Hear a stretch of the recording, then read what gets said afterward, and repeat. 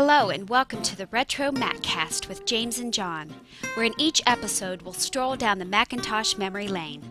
We'll discuss older Macintosh computers, collecting all things related to the Mac and Apple computer, and current topics from the perspective that only a couple of old Mac fans can provide. Welcome to the RetroMacCast with James and John. This is episode 144 for December 19th, 2009. Good morning, John. Good morning, James. There you are, I see you. We are, well, this is a rare occasion, right? This is only the third time we've recorded the podcast in the same room. Live. Well, we always record it live for us. Live to tape. Live to tape, yes. So this is a video podcast. It'll be video. It'll also be audio. I've got all kinds of recording equipment here. We're going to record it about 3 different ways, I think, just to make sure we get it somehow, in some form. This is our 3rd anniversary. 3 years. 3 years going strong.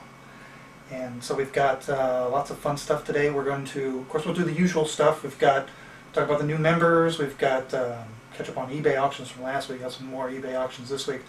We're going to take a look. Special showcase, yes, of your collection of Macca. We're going to take a little look around Macca. Not spend a whole lot. I don't want to make this too long of a podcast, but we'll take a look around Macca. Oh yeah, if we tried to look at everything James owns that's Apple related, it would take a long time. It would be a separate podcast. It would be like its own Welcome to James's Collection podcast because...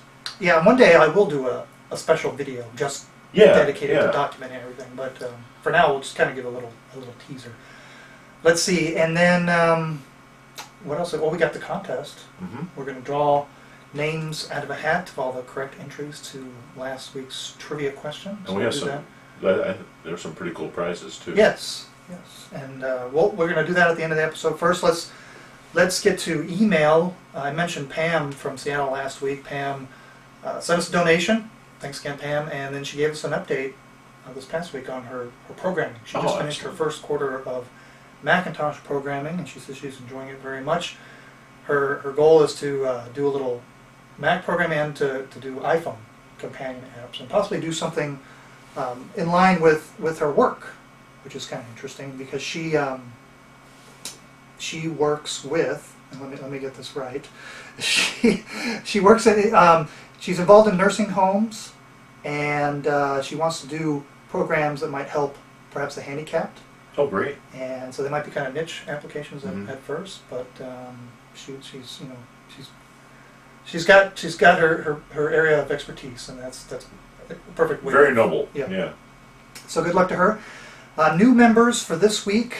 There are 2. Mike McGinnis is from Denver, Colorado, and he got his first Mac. He doesn't remember, sometime in the 90s. He's got 4 or 5, but he says he's more of an Apple II guy. So he doesn't tell us how many Apple IIs he's got. I mean, he's got a lot. And what else do we know? Well, he's a friend of Ken Gagney's. I guess he's a 2GS guy. Great. And our last new member for the week is Rebecca K. from Tampa. She got her first Mac in 1998 and currently has 2. Well, welcome, everyone, to the podcast. Welcome. To our webpage. Yeah, and so coming up on the show, of course, eBay auctions. Before we do that, I just wanted to... I got something in the mail yesterday. It's a kind of an impromptu collection spotlight here, but it's cool since we're on the video. I'm going to fall over here and break this thing. Let me grab one side of it. This is it's a sign, custom made, I think in the very early 80s. You have to load so it's a stained glass sign of the 6-color logo. Nice Modern Tectura. The Modern Tectura Apple, scripted there on the bottom and framed in wood, but I thought this was a pretty good find on eBay. I was extremely worried that I would get it here in one piece, and it made it intact. So I'm really happy about that. Too. It is heavy. Yeah, they packed it like nobody's business. Like in about we got it. 3 different boxes, and So there you go. So that will have to find a good place to hang that up sometime.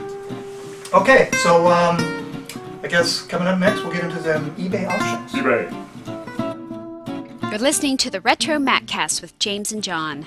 Visit us at www.retromaccast.com or send email to retromaccast@gmail.com. Let's take a look at the eBay auctions from last week. We had that Picasso sign. Oh yeah, the one that was like a dealer award, right? Yeah, so it's a little different. It's got like more of a portrait orientation.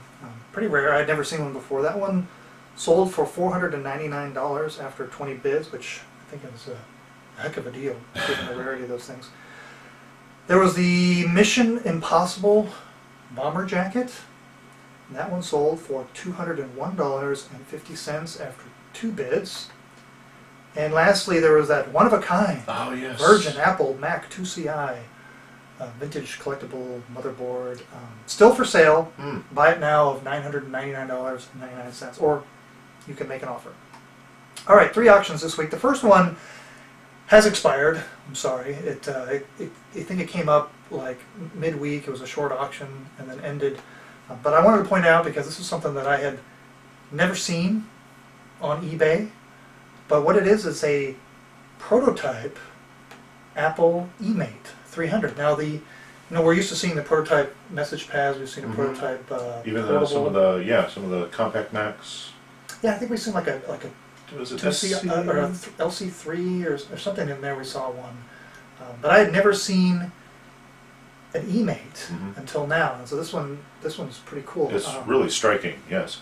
Yeah, and what did it sell for? It sold for $2,000. Wow. Right. Yeah, but seriously, go check it out. Look at the pictures. I like the fact that they actually have video of the device. Just them opening up. But I've never seen anyone on eBay do video before. People put videos on eBay. But it's pretty cool. Look at it. You can. It's awesome. The description says that there were only 5 of these made, these prototypes. So, that does make it pretty rare. So anyway, take a look at that. Okay, what do we got next? Next up is an Apple Computer Fine Furniture Grade Media Storage Box. Very similar to that. This isn't the one we're talking about. This isn't. James is like, I need to sell a couple of these. No, this is. This one's mine. I'm keeping this one, but there's another one just like it. Yeah, it's a unbelievably cool storage box. It was originally for the 3.5-inch discs and sold in 1987. It's been preserved in new condition, and is constructed of walnut and includes removable internal dividers. Come on, Vanna, show off. Oh, there we go. Yeah. Brass hinges, fully dovetailed corners, and an understated gold Apple logo on the front. Right. You can see that. Yes. But it's not your typical disk storage box. Normally. Goodness, no, not plastic. Right. Don't miss out on this very rare piece of Apple history. Something no one else will ever find or have. Well, except for this guy. This looks like it was commissioned by Steve Jobs himself. Now this one that's been bought was bought when the guy bought his Apple IIgs back in 1987. So pretty cool. It's got a starting bid of only $79.99. This still has 6 days, 15 hours to go, ending on Christmas, December 25th. Cool. Yeah, I didn't know it was made out of walnuts. That's nice to know. Yeah. It was walnut, but it really is. There's a lot of the detail. The dovetailing. The dovetailing is really impressive. It's a beautiful box. Mine, unfortunately, isn't as mint as the one that looks like there in the picture. I got a scratch or 2 on mine, but very nice. Yes. Okay. What's our last one? The last one, we had seen these before. Oh, yeah.